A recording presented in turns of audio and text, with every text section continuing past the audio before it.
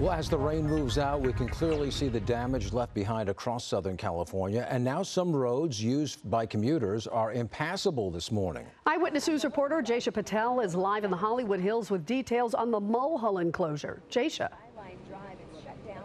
Good morning, John, Rachel, and Les. You can probably see that closure behind me. We don't know how long that's going to be in place, but the cleanup is definitely going to be extensive here because of all of that mud. Now, just to put things into perspective for everyone watching right now, yesterday as of 5 p.m., more than 560 mudslides were reported.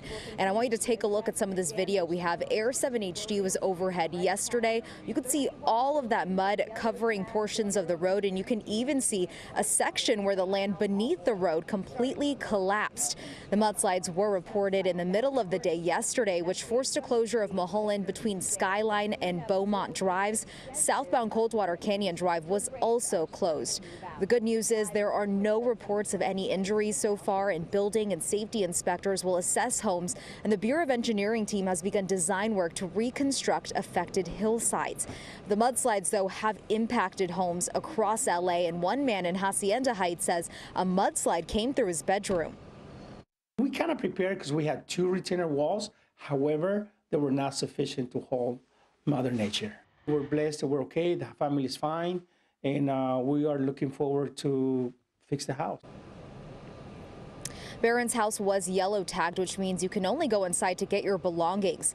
As of yesterday, 31 buildings have been yellow tagged and 15 buildings have been red tagged, which means no one can enter the building anymore. And as of 4 p.m. yesterday, the Department of Public Works reported nearly 530 fallen trees and branches and more than 1,000 potholes. On the flip side, more than 7 billion gallons of stormwater has been captured in LA since the beginning of the atmospheric storm on Sunday, and that's enough to serve more than 86,000 homes. We are expecting an update from the city today about their response to the damage and the storms. We're expecting that update mid-morning today.